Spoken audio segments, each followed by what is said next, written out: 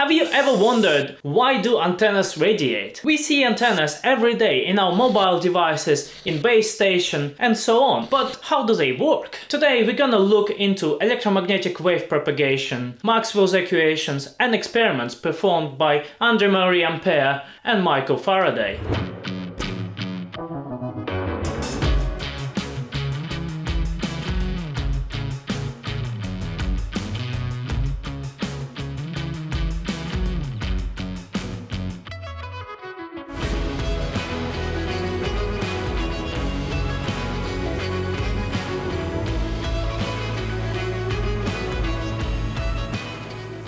In the early 19th century, André-Marie Ampere was the first person to observe that negatively charged electrons move to positively charged protons inside a conductive material. Electric flux, on the other hand, occurs around a time-changing magnetic field, and we can think of a flux as something that penetrates through a surface. Both electric flux and electric current can create magnetic fields, but only electric flux can do it when stationary. And this is the conclusion of Ampere's circuit law. At the time of Michael Faraday, around 1831, it has already been observed that electric current produces magnetic fields, but the reverse was not known. So Michael Faraday came up with a bunch of experiments that showed that, first of all, a rotating magnet does indeed produce an electric field, and it has to rotate in order for it to do so. If the magnet remains stationary, no electric field is produced. Faraday also observed that electric current passing through a conductor creates magnetic field at 90 degrees angle, which is really important for our understanding of Maxwell's equations. And he also created a pattern by placing iron fillings on a sheet of paper above a magnet, and it looks like this. Later on, it has been proven that this figure is actually not correct, because electromagnetic wave phenomena is a manifestation of the same thing according to quantum electrodynamics, but we're not gonna go into that yet. Back to 1931, Michael Faraday also observed that the voltage reading of electromagnetic force is increasing with the magnetic flux and is also proportional to the amount of turns in a loop. And this resulting EMF also increases if the time rate is changing. Moving on to Maxwell's equations. Although those equations rarely used on their own, they still provide the very basics of understanding of electromagnetic waves. But in order to understand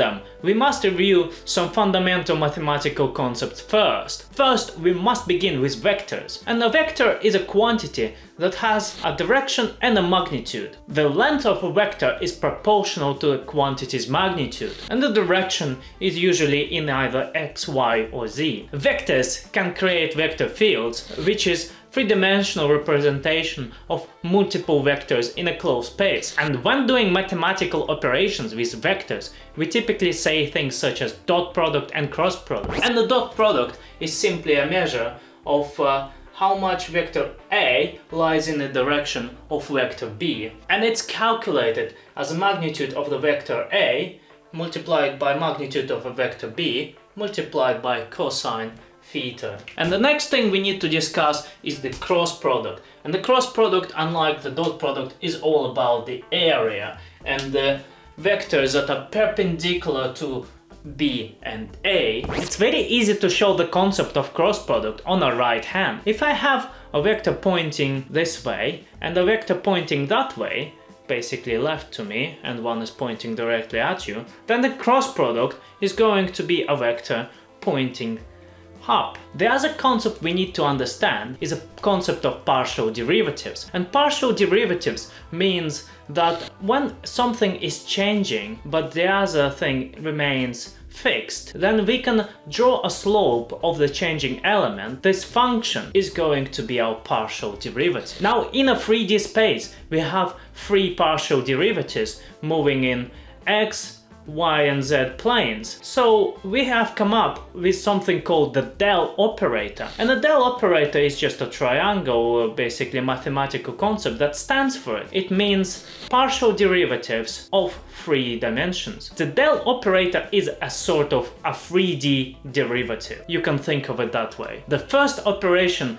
that is performed with del operator is called gradient, and this function is used for converting scalar quantities into vector quantities. The gradient is basically the slope of a vector field. Then the next concept that we need to understand is divergence. To visualize divergence, imagine a vector field, and at some points different vectors are going to point inwards, where in other points vector fields are going to point outwards. So where the vector fields point inwards into a particular point, this is where we say the vector field is diverging.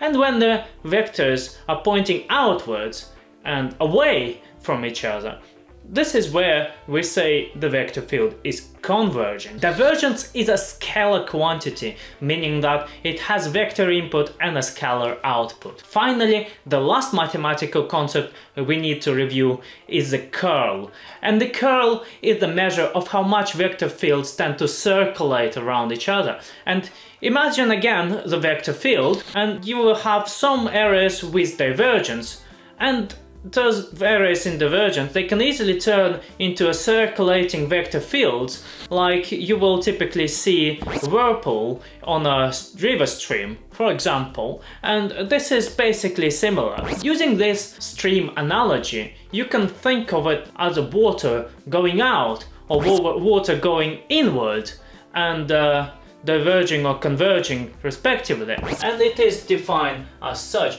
Basically, you have 3 partial derivatives, and this is just a simplified mathematical notation with an upside down triangle. Basically saves space on the drawings, and then it's easy to see what are divergence and curl, because divergence is a dot product of the del operator with the vector, and a curl is a cross product of the del operator with a vector. So if we have a 3D vector field, you can have some vectors going that way, you can have some vectors going that way, but in the middle you will have potentially vectors going this way. And so this is going to be our area of divergence, whereas another area might look something like this, and this is going to be our area of convergence. And finally, if we have a situation like this, where different vectors come together and they start rotating, then this is our area of curl, and this is essentially our vector field, which we observe from distance. The curl of a gradient of a scalar field is always 0, meaning that in a scalar field we cannot have curl. And this can be summarized by this picture, which looks quite surrealistic. Also, the divergence of a curl of a vector field is always 0, so in a way it tends to cancel each other.